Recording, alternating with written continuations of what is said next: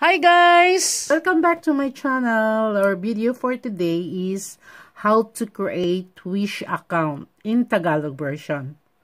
Since Wish is a popular online shopping cart where we can buy a lot of items through online. Alam nyo yan. So, huwag na nating patagalin pa. Let's go!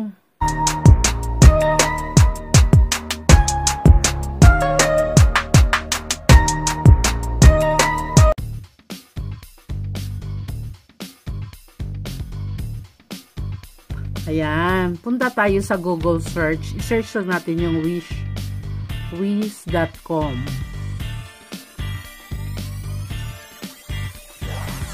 So, ayan.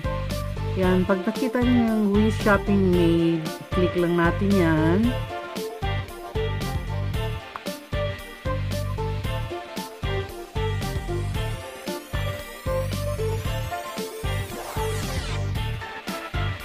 So, ayan. Ayan ang lalabas siya. Yan ang lalabas. This is the homepage. Hintayin muna natin. Nag-buffering kasi siya. So, mahina ang wifi. So, sige lang. Ayan. Yan ang lalabas sa homepage. So, sa Wish, ayan, ito.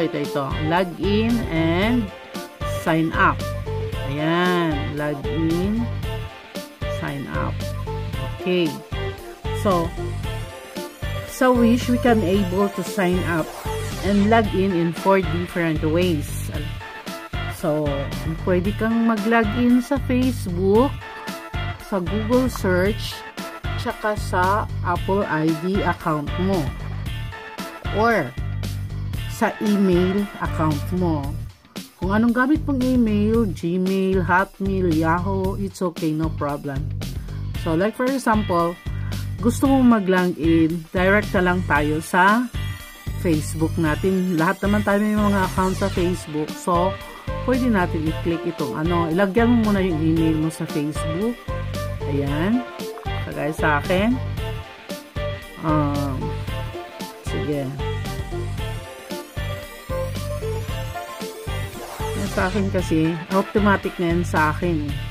Pag nag-login ako sa Facebook, ayan.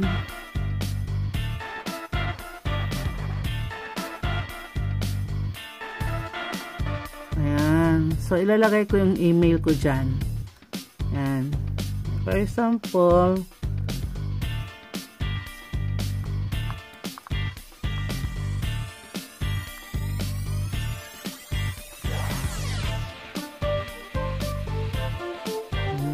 tsaka yung password mo.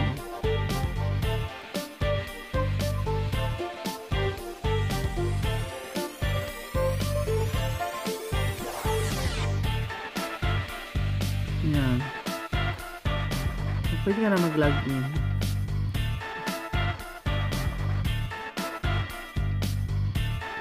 Yan. So, pwede mo i-save yung mo, yung password mo, then allow messenger. So, pwede mo nang ma-allow doon sa messenger mo itong Wish. Ayan, lumabas na sa email. Allow.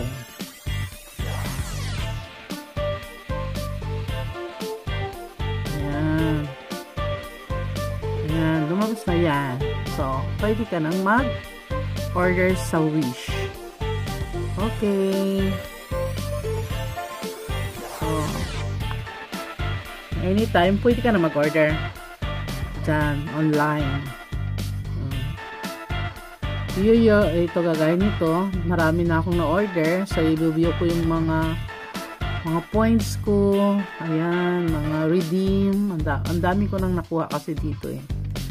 Ayan. So, itong mga points na ito, pwede mo i-apply ito pag anong ma-purchase mo. Kaya nito, meron akong 210 points na balance. So, kapag nag-order ako, pwede ko magamit itong mga points ko na to.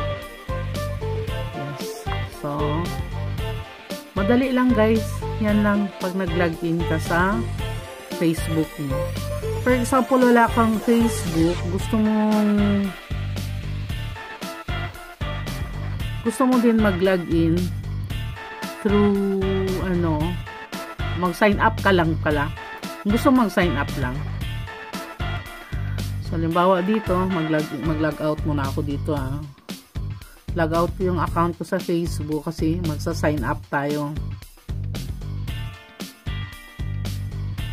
Madali lang din. Yan. Ito naman siya guys. Kung gusto mo mag-sign up, punta ka lang dito sa sign up. Ayan. Sign up. Then yung name. Like for example, ayan, Jenny. Halimbawa, sign ko yung ate ko. Mag-sign up ko siya. Then, yung email niya. Tsaka, password. Then, sign up. Ayan. Pag nag-sign up na, i-save mo lang din yung secret number niya. So, itatanong ng Wish, tell us more about yourself. What do you shop for?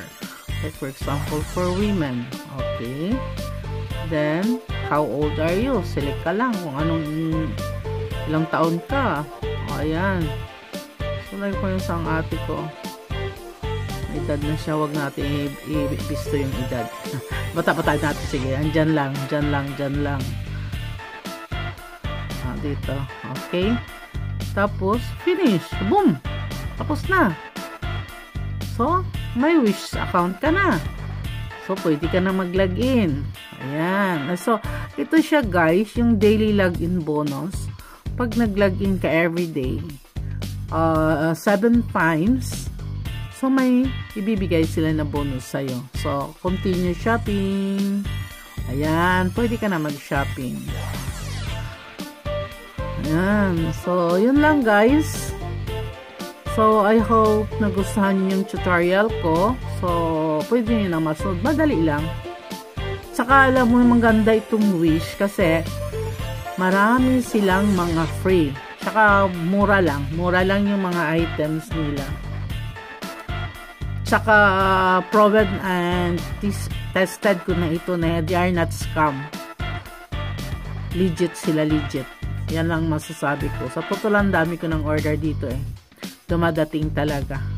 So, thank you guys.